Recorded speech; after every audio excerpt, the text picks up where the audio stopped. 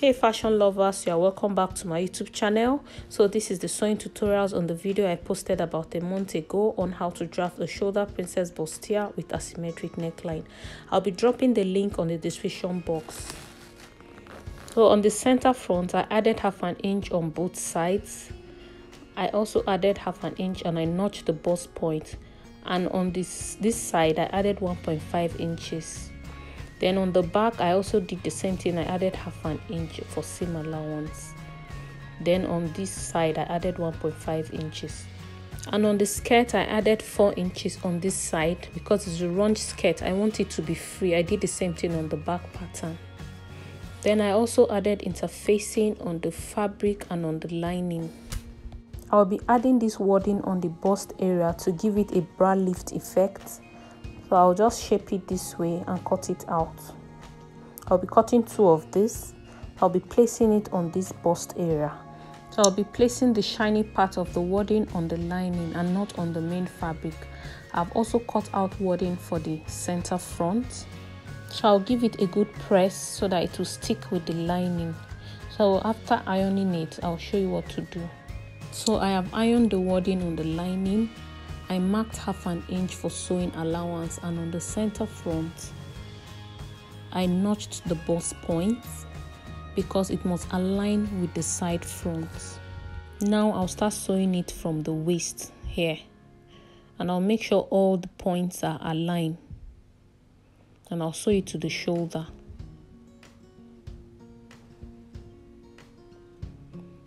So I'm done with the first side. Now I'll be sewing the second side, but this time I'll start sewing it from the shoulder by 1/2 inch till I get to the waist.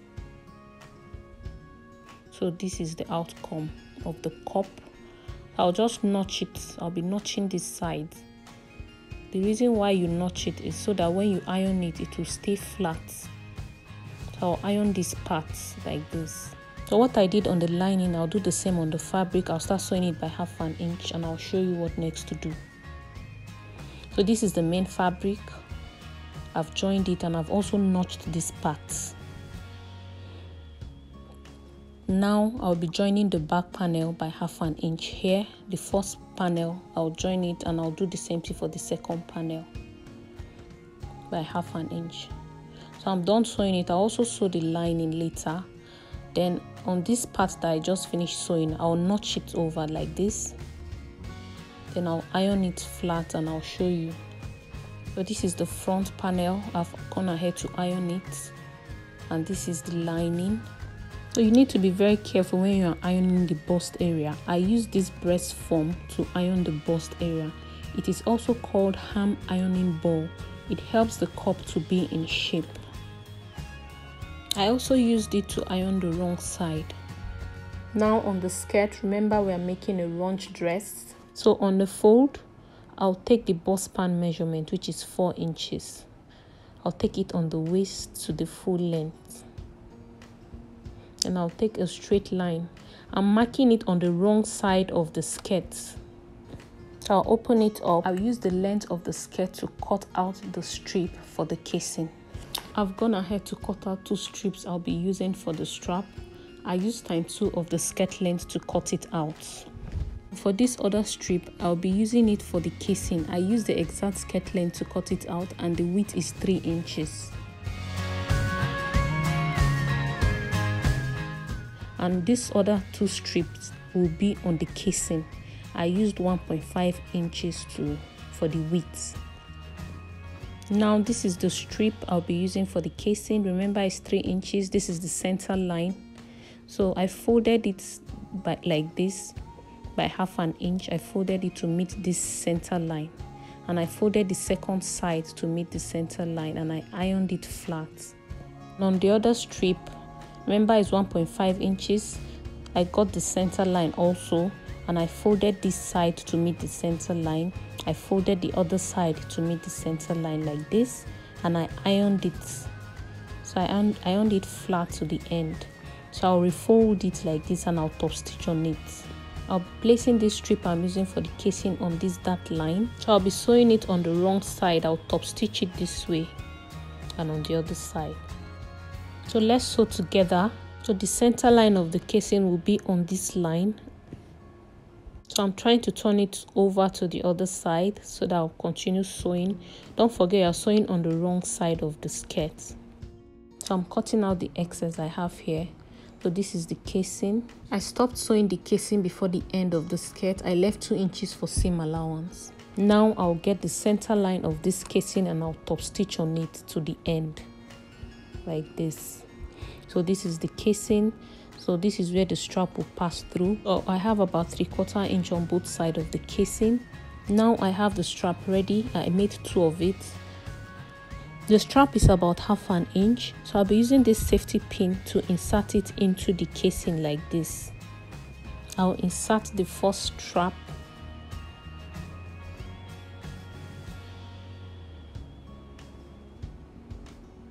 And I'll pull it out this way.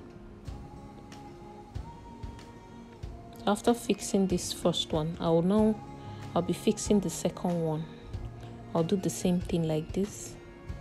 And I'll fix it on the second casing. So this is the strap. So this is the good side of the skirt. The next thing I'll be doing is to sew the second dart. Remember, we used the first dart to make our casing.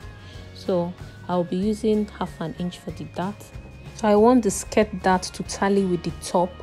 So I'll be using the dart to check to make sure it's aligning. So I'll just use it to create the second dart. So the length is 6 inches. So I've fixed the darts. Now I'll be joining the upper part of the dress to the skirt. And I'll also join the back part. But before then, I'll also sew the darts. But the length will be 5 inches. The length for the darts, the back dart is 5 inches. And I'll join it also here like this by 1/2 inch. I'll also do the same thing for the second panel and I'll show you when I'm done. So this is the dress. I've joined it. I've joined the top and the skirt together. So this is the ruched part and this is the strap. So you can easily pull it up and pull it down. So this is the back panel. I've joined the top to the skirt. So from the waist, I'll come down by 9 or 10 inches. That's where my zip will stop. And I'll mark it. Then I'll turn it over this way. And I'll sew it by 1 inch and stop at the 10 inches I just took. So I've joined it. And I stopped here. So I marked 1 inch. That is where the zip will start. And I'll place the good side of the zip on this line. So I'll start sewing it here like this. I've secured the zip with a pin and I'll sew it till I get to this point. So I'm using a zipper foot. I changed this foot to a zipper foot. It helps to give your zip a very good finishing. Remember, the zip is supposed to stop at this 10 inches mark. So I'll sew after that 10 inches mark. I'll go in a little like this. Then I'll lock it. So this is the first part. Remember, there's a joining on the waistline. So I'll just use my fabric chalk. So I'll mark it from this waistline to the zip like this. Then I'll place this marked part on this second waistline here. I'll make sure it aligns. Then I'll pin it up. So after pinning it, I'll start sewing it. So I'll sew it to the end. So as you can see, the waist is aligning. So I'll open up the zip. I want to fix the lining to the fabric. So on the neckline, I'll place the good side of the lining to the good side of the fabric on the neckline here from this zip point, and I'll sew it by 1/4 inch till I get to the shoulder. So after sewing, I'll cut out the excess zip here. So this is the part I just sewed. This is the lining. Now I'll be joining this side of the zip. I'm joining it with the lining. I'll come out a little after this first stitch and I'll sew it till I get to the end of where the zip stops here. So I'll do that and I'll show you. So this is the neckline. This is the side I just finished stitching. So I stitched it and I stopped where the zip stopped here. So this is the good side. So now I'll be doing the same thing for the other side of the back panel. On this other part, I'll do the same thing. I'll pick the good side of the lining and I'll place it on the good side of the fabric, and I'll sew it by 1/4 inch till I get to the end of the shoulder.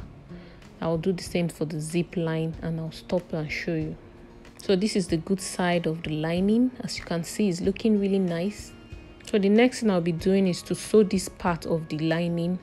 It's still open, so I'll pick it this way. I'll place the good side on the good side like this, and I'll sew it by 1 inch. So I'll sew it to the end and I'll show you. So this is the lining. The next thing I'll be doing is to sew the front neckline. So I'll place the good side of the lining to the good side of the fabric from the shoulder here. So I'll sew it by 1/4 inch. So I'll make sure these two sharp edges are aligning. So I'll just pin it up so that it doesn't shift. So now I'll start sewing it by 1/4 inch, and I'll cross it this way to the shoulder. So when I get to this point, I'll make sure the needle is inside the fabric, and I'll turn it over and I'll sew it to the end. So this is the neckline. I sewed it. When I got to this point, I crossed it over and I sewed to the shoulder. So I'll just notch the neckline like this. So I'll also iron it. So the next thing I'll be doing is to place the front and the back together. That is the front shoulder and the back shoulder together. So how do I do that? I'll open it up this way. I'll open the front like this. Then I'll also open the back shoulder like this. Then on this center point where the lining and the fabric meets, I'll make sure they align together here. So I'll pin it up and I'll sew it by 1/2 inch. So I'll sew it by 1/2 inch and I'll show you. So I've joined the shoulder. So when I turn it over to the good side, this is what it looks like. So this is the back and the front shoulder. So this is the lining. So I'll do the same thing on the second shoulder and I'll show you. So this is the shoulder. Now I'll be joining the front and the back together. The bust round is 38. 38 divided by 2 is 19.5, and I have 24 inches here. 24 minus 19.5 is equals to 4.5. So I'll divide 4.5 into 2 and place it on both sides. And on the underbust is 31. 31 divided by 2 is 15.5, and I have 20 inches here. So 20 minus 15.5 is 4.5. So I'll divide the 4.5 into 2 and place it on both sides. And on the waist is the same thing as the underbust, so I'll use the same measurement. So on the hip is 41. 41 divided by 2 is 20.5, and I have 23 inches here. 23 minus 20.5 is equals to 2.5. So I'll divide the 2.5 into 2. So I'm marking out the measurements. The bust is 2.25, the underbust is 2.25, and the hip is 1.25. So I'll sew it to the end like this. So I'm sewing lining to lining. What I did on the lining, I'll do the same thing on the main fabric. So I'll sew the fabric separately, and I'll also sew the lining separately. So this is the dress. I've joined the front and the back together. I sewed the lining separately from the fabric. So for the sleeve, I did a slash and spread method. This is called a flutter sleeve. Sorry, I lost some part of the sleeve video, but I'll be making another similar sleeve very soon. So like you can see on the screen, it's just a slash and spread method. So I'm placing the good side of the lining on the good side of the fabric, and I'll sew it by 1/2 inch to the end. So let's assume I've sewn it. I'll turn it to the good side. So after turning it to the good side, I'll pick the two end part of the sleeve, that is this side and this side. So on this part here, I'll join it to the other part. That is, the lining will face the lining and the fabric will face the fabric. Then I'll make sure it's aligning on the stitched part here. Then I'll sew it by 1/2 inch like this. But before then, I'll pin it and show you what it looks like. So this is how I'll sew it. Then I'll pull it over to the good side. So this is the good side. So this is the lining. So this is the armhole. So I'll join it to the main dress and I'll show you. Now we are done with the dress. This is the sleeve I just fixed. I fixed it by 1/2 inch. I did for both sleeves. On the full length, I hemmed it by 2 inches. And on the lining, I hemmed it by 1/2 inch. Because it's a ruched dress, I joined the lining and fabric separately. The lining is 4 inches shorter than the main fabric. So this is the end of today's tutorial. I hope it was helpful. Please don't forget to subscribe, comment and like. Thank you.